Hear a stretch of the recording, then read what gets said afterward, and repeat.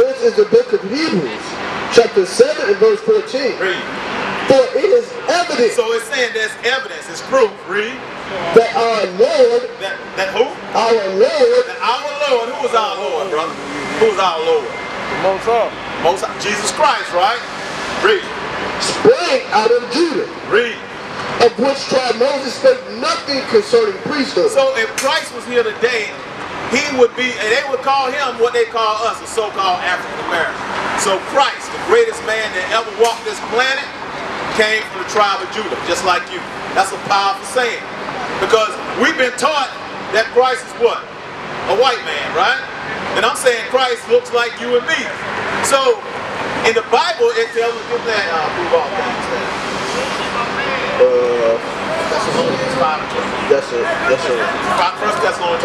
Because what we're going to do in the scriptures, how y'all doing, brother? Y'all got time to listen to the word? Come on, brother, look at your nationality. It's more important than what you're doing right now, believe me. All right, get that right there. Because the Bible told us to do one thing. The Bible said to, I can't just say what I believe. I have to be able to go in the scriptures and prove it. Read that. The book of 1 Thessalonians, chapter 5 and verse 21. Prove all things. So the Bible tells us to prove all things. Because we've been in church a long time. Nobody has proven anything. They tell us we're African Americans. God loves everybody. Read that again. Prove all things. So we can go in the Bible and prove all things. That God don't love everybody. Contrary to popular belief, God does not love everybody. God only, and Christ came for the 12 tribes of the nation of Israel. And we can prove it. We can prove that Christ is a black man in the scriptures. You said you knew Christ was a black man? So if I told you told me Christ is a black man, read that verse again. Prove all things. So how can you prove it? Bible. Right in the Bible. Come on up, speak to me. Right there in the Bible. What? Alright, so let's get it for you. We're gonna get it for you. So in case somebody else asks you, because they'll say, it don't matter what color Christ look like, or they'll say, you don't know if he's black, nobody's seen him. I heard that before. We're gonna show you the revelation of Jesus Christ. We're gonna show it to you in the scriptures. Read that. Bring it out. Start at 1 and 1. The book of Revelation, chapter 1 and verse 1. So if anybody asks you, you can go to the book of Revelations and be able to prove what the color of Christ is.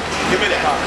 The revelation of Jesus Christ, which God gave unto him to shew unto his servants, things which may shortly come to pass. So do you know what revelation means? What's the root word of it?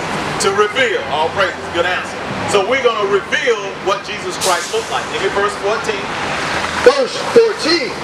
His head and his hairs. So he said he looked at Christ's head and his hairs. He looked at his head, looked at the hairs on his face, because Christ was an Israelite man. He had to have a beard on his face. Read.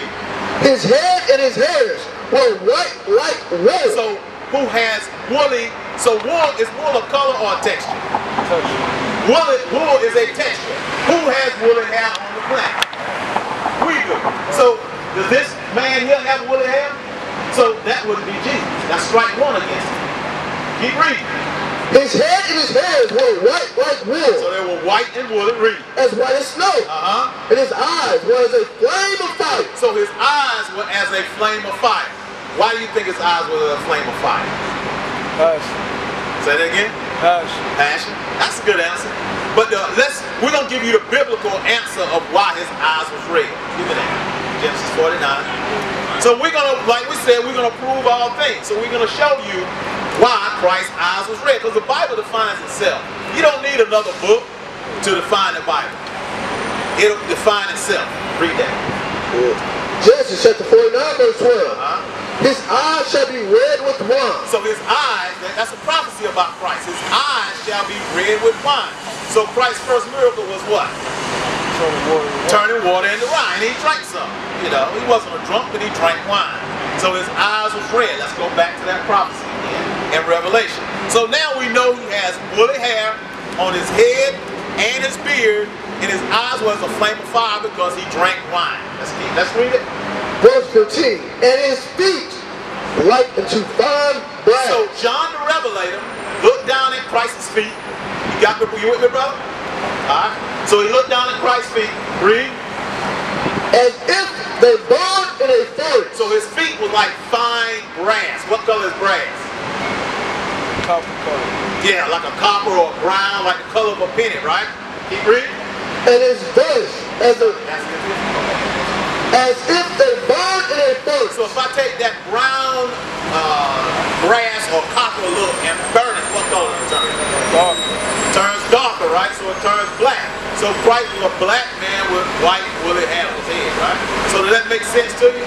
So now, when somebody say you should be able to prove that Christ was a black man, you can go to the scripture. Now, do you know that we read in Ecclesiastes 12:13 that Solomon was the wisest man, and we gave you his, we gave you what he said that you had to do to get into the kingdom, right? The whole duty of man. Hey, bro, how y'all doing? Y'all want to come on, listen to the word? Come on up. Yeah, we in a rush right Hey, now. bro, come on back. Come on back and learn this word. All right. So now, we're gonna prove that Christ's forefather was Solomon. We're gonna show you what color Solomon was in the scriptures. Because if Christ is a black man, his forefather should be black, right? So we're gonna read that in the Bible. This stuff is in the Bible that we never knew was in there. You get what I'm saying? Give me that. The book of the Song of Solomon, chapter 1, verse 1. The Song of Solomon, which is Solomon. So the Song of Songs, which is Solomon. So Solomon wrote this song, jump to verse 5. I am black. I am what? I am black. I am what? I am black. Read. But comely. So Solomon saying, I'm black and comely, which means I'm black and I'm a handsome man. You know our brother, we always say that, hey, I'm black and beautiful. That's what Solomon was saying even in the spirit back then. So we know that Solomon, being Christ's forefather, he was a black man as well. So now we read in Ecclesiastes 12:13 that the whole duty of man was to do what? You remember? The evidence, something like that. Conclude. The conclusion of the whole matter was, we're going to get it for you one more time so you can understand. Because what we want you to do is be able to take what you're learning and take it home, expand on your learning, go a little bit further, go deeper. Learn these scriptures like, you know, just study, learn. Give me that again. The book of Ecclesiastes, chapter 12, verse 13. Read. Let us hear the conclusion of the whole matter. So Solomon is telling us the conclusion. Who's a black man is going to tell us the conclusion of the whole matter. Read. Fear God. So we have to fear God. And keep his commandments. For this is the whole duty of man. This is what our job is, to fear. We were put on this planet to fear God and keep his commandments. We were not put on this planet to be in captivity, serving, working these menial jobs at Burger King, being at the bottom, getting shot down the street, being mistreated. That's not our duty. We just read our duty was to keep God's commandments. That's our whole duty. Now, we are in a bad position. Wouldn't you agree? As a black man, hey bro, would you agree with that? Black man is in a bad position. So, with the black man being in a bad position, how did we end up here? What did we do? Because if the whole duty of God is to keep his commandments, obviously something happened and we must not have kept them. You agree? So we're going to go get the book of Deuteronomy 28 to show you what happened to the blacks, the Hispanics, and Native Americans, because this is a prophecy that's going to prove why they're in the condition they're in. Give me that. Deuteronomy chapter 28. Give me Deuteronomy 1:1. So we'll get the context, brother. We'll get the context of what he's talking about. Read that. The book of Deuteronomy, chapter 1 and verse 1. Listen to this, brother. These be the words which Moses spake unto all Israel. Hey, brother, come here for a second. I just asked him what the whole duty of man was. All right, keep reading. These be the words which Moses spake unto all Israel. He spake to who? All Israel. So who was he speaking to? Israelites. So he was speaking to Israel. Now give me Deuteronomy chapter 28, verse 15. Hey, bro, come on up. We over here going through or something. What's your name? Sure. Ray. It comes Ray. Ray. Okay. What we over here, we just read that the whole duty of man was to fear God and keep his commandments. So since we didn't keep the commandments, we are over here in this condition. And we're going to go through why we're in the conditions. All right, you with me?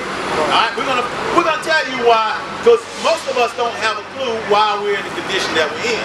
We just know we came over here and now we're at the bottom.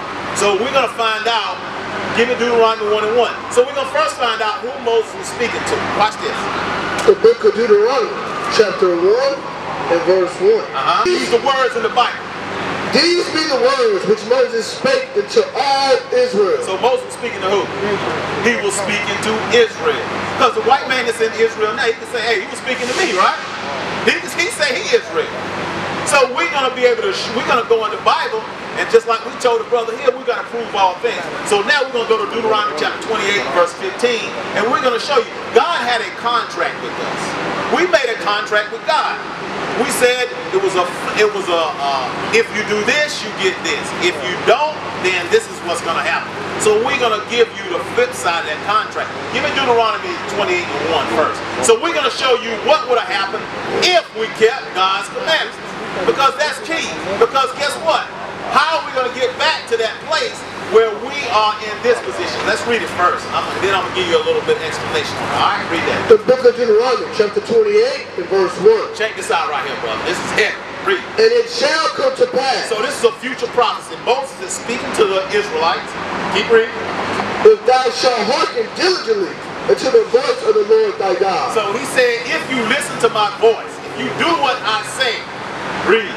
To observe and to do all his commandments. Some of his commandments. All his commandments. Just the top 10. All his commandments. So we're supposed to do all of God's commandments. Read.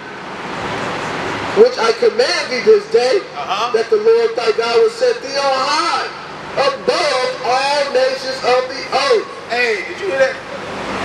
That was sweet. God said if we did what he said, he will put us above all nations that are upon the face of the earth.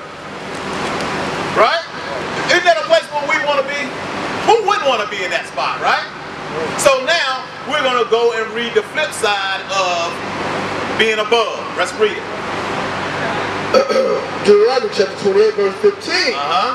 But it shall come to pass. So he's telling us again, if it shall come to pass, read. If thou wilt not hearken unto the voice of the Lord thy God. So this is the flip side. If you don't, if you listen, you'll be above. If you don't, read. If thou wilt not hearken to the voice of the Lord thy God, to observe to do all his commandments and his statutes, which I command thee this day, that all these curses shall come upon thee and overtake thee. So is a curse a good thing or a bad thing, brother? What you say? Curse is a bad thing? Okay. So now we're going to read some of these curses so you can identify who this Bible is speaking to. All right, you get a flyer, brother? Make sure you read that flyer. All right? Read. Give me 16. Listen to this right here. Verse 16.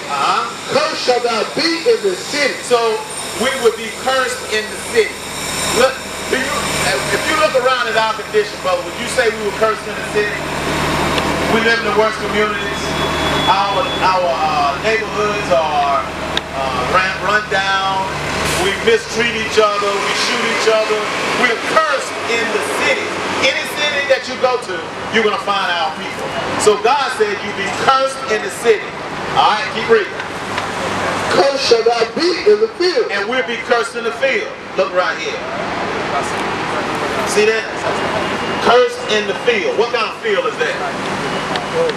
That's a cotton field, right? We be cursed in the field. How you doing, bro? So we be cursed in the field.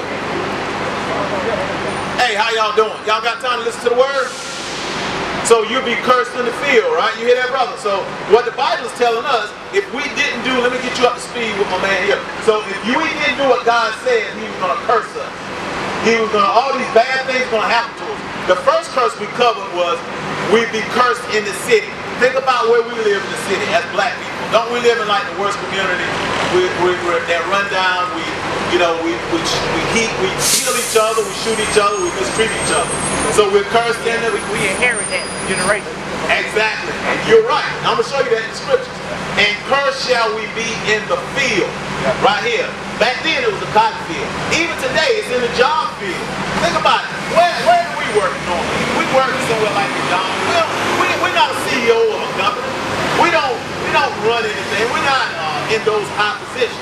So God says you'll be cursed in the field. That's even the job field today. So give me 46. Because you said a powerful thing. You said that these curses are generational. Hey, brother, do you agree that we're going through generational curses? All right, so we're going to show it to you in the scriptures. Read that. Verse 46. Listen to this right here, brother. And they shall be upon thee. And these curses shall be upon thee. That's my bus. I gotta go. Hey, brother, you got to fly? Yeah, I got it. All right, brother, make sure you read it. We got a website on the back, YouTube channel. We got classes online 7 days a week, 3 times a day for free, brother. Don't let this opportunity to learn your nationality slip by you, okay? All right, brother, listen to this. What you just mentioned. What you say your name was? Jamal. Okay, my name's okay. All right, read that. And they shall be upon thee. Now these curses are going to be upon thee for a sign. For a sign. Let's think about that. These curses are going to be upon us for a sign. You turn around, what does that sign say? Why? How do you know that? Because of the sign. It identifies, right? So these curses are going to be able to identify the children of Israel. Keep reading. And for a wonder. And upon thy seed forever. And upon what? Thy seed forever. Just like you said, these curses are going to be on us generational. Your seed is your children. So our great-grandfathers back in slavery were cursed. Guess what? We're still going through the same thing. Which proves that we're the children of Israel. Because the white man that's in Israel that says he's the Jew, he doesn't go through this. He has the diamond district. He has a whole land to himself. He lives luxuriously. He gets money still to this day for 4 or 5 years of being in the Holocaust. That's it. We've gone through 400 years of slavery. They haven't given us a dime. So who does the curses fit? They fit us. They don't fit him. Read that curse again. Deuteronomy chapter 28 verse 46. And they shall be upon thee for a sign and for a wonder. And upon thy seed forever. So these curses are going to be upon us forever. Keep reading. Because thou servest not the Lord thy God with joyfulness, with gladness of heart. So because we would not serve God, these curses are going to be upon us. Read. For the abundance of all things. Because God was going to give us everything. He was going to give us the whole planet, brother, if we did what God said. Do you believe that? I feel like the white people, they always felt they was God. So yes. How would they be in power? I feel like they in control of the world due to, like you say, generational wealth. Listen to this church right here. What are you going to do? Oh, man. Give me Deuteronomy 28, 43 first. Listen to this right here. Because those other nations that's above us, think about it, the white man, Chinese, Arab, all of them above us because we broke God's commandments. That's the only reason. Give me that. Verse 43. The stranger. The stranger, which is the other nations, the white man, the Arab man, because when we came out of Egypt, there were other nations in slavery too. They were with us. We weren't the only. Exactly. We weren't the only one to break the promise or whatever. You know what I mean? Yeah, we were. The laws were only given to us. That's why we're at the bottom. The white man, think about all the evil that the white man does. He get away with it. He shoots you. You can see him shoot you on camera. And he'll say, I ain't do nothing wrong. And he get away with it. Because he was not given the laws, so he's not breaking the laws. God said, I'm going to curse you because you broke my law. We're going to get that here in 1 second. Read that 43. And then we're going to go to Amos 3. Listen to this right here. The stranger that is within thee shall get up above thee very high. So the white man, the Arab man, going to get up above thee very high. And thou shalt come down very low. And we're going to be at the bottom. So what you're saying is that everything you're saying, we see it with our eyes.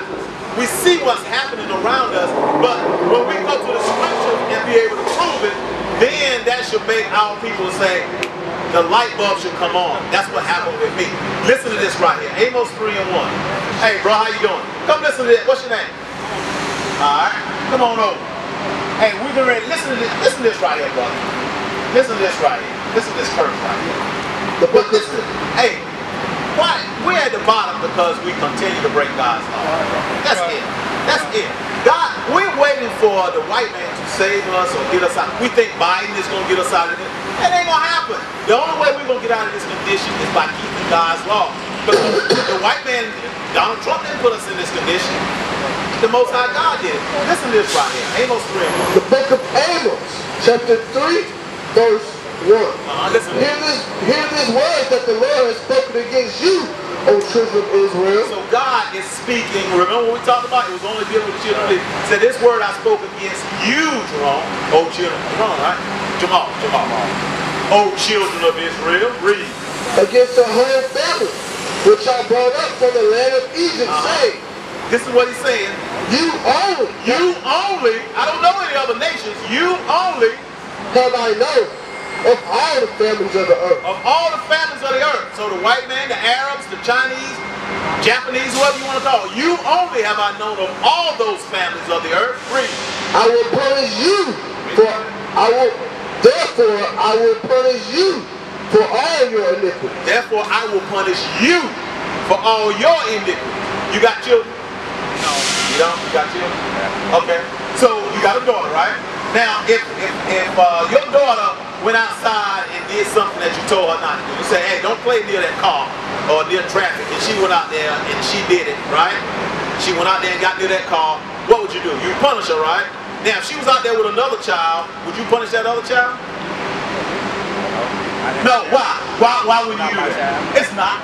That's what we're saying. That's why God is punishing us, because we're his children. We do what's wrong against God. The other nations, they don't have a God. Their gods are idols. It ain't but one God, and he's the God of Abraham, Isaac, and Jacob. Jacob was our forefather. His name was changed to Israel. You see this right here, brother? Come identify yourself on this sign. Because come look at the sign. This is what they call us here in the land of our captivity. You got American Black, you got West Indian, you got Haitians, Puerto Ricans, Cubans, Dominicans, the Guatemalans, the American Indians, Seminole Indians. You can go on down. That's what they called us in our land of our captivity. But this is what God calls us on this side. Alright? These names are in the Bible. You see how many names are on that thing? It's 12 names, 12 sons. Jacob had 12 sons. These are the sons. We are the descendants of those sons. We used to scream black power while Heron was pushed. But at the end of the day, nothing's in vain. IUIC has been given a vision. The tents of Judah has risen. Many has attempted the mission. Minor murmuring, omitting, and missing the mark. Just reading that he had the flame of fire in his eyes gave us the spark. We on Paul's mission. We out on the road, purple and gold. From Mexico, Cuba, Haiti, Ghana, Sierra Leone. 144,000 boots banging, concrete crackling. These are our men repented at heart. The scriptures is proof. IUIC, we deliver the truth.